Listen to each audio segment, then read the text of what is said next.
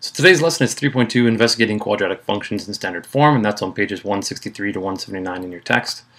Your curriculum outcome is to demonstrate understanding of quadratic functions of the form y equals ax squared plus bx plus c and of their graphs, including vertex, domain and range, direction of opening, axis of symmetry, and x and y intercepts.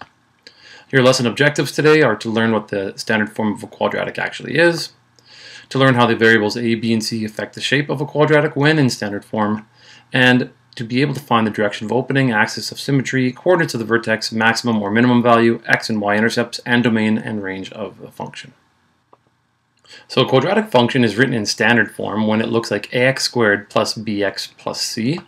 And so today's assignment for you is to use graphing technology like the website www.desmos.com/calculator to discover what happens when the values of a, b, and c change.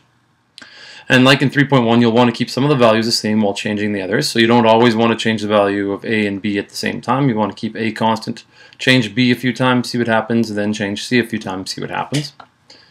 And you need to be sure to try negative numbers and fractions as well as whole numbers.